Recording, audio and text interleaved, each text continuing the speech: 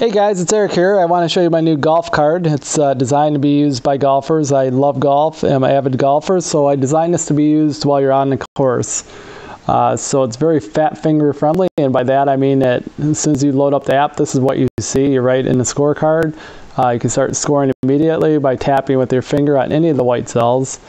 And when I tap, you'll see the strokes. I can just tap those as well. This is very easy to see, especially when you're outside in the sun. So it's very simple to keep score here. The only time you ever have to use the keypad on your phone is if you want to set the score golfer names. So if you look at the top, you'll see hole and G1 through G4 representing the default golfer names. I can press my finger at any of those cells. And at this point, I can, if I'm only playing 2 golfers, I can put in up to 3 initials here.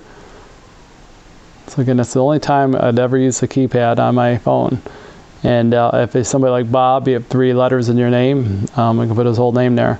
So Bob and I are at the course, and so we could just go ahead and start scoring. So if you look across the very top to the right of EasyScore, you'll see 4 icons. So the first one you see is a down arrow. That will take you to the back 9. Then you'll see an up arrow. That'll take you back to the front 9. There's a question mark. This is help if you need it. And then to the far right, there's a gear icon. These are the settings. So anytime during a round, you can press settings. As long as you don't clear the scores, you'll be fine. So if I want to add par column, I can here.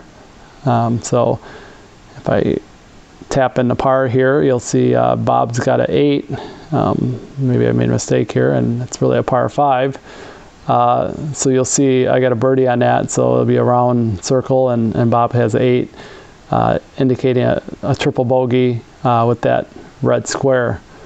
In the case of hole number 2, we both got bogeys, and there'll be a black square around each of those. If we drop down to hole number 3, let's say it's a par 4, I'm going to get a double bogey here, and Bob's going to come in with a birdie. So you'll see the double bogey will be orange.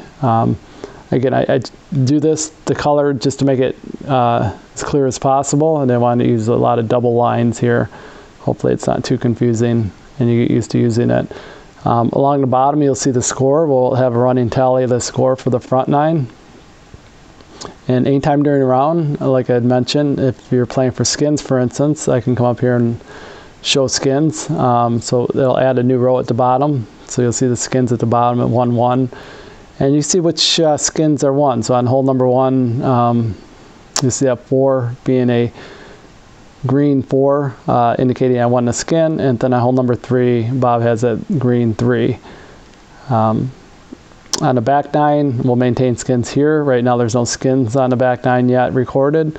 There's no back 9 score, but it does show a running tally of the total score. Again, you can go back and uncheck the skins, uncheck par column, go back to our normal mode here, where you have more real estate here to work with if you just want to score up the round. You're not worried about pars or skins. So I hope you like it. If you do, please rate it high in the App Store and Google Play Store. And I look forward to feedback. Keep hitting them straight, and thanks for listening.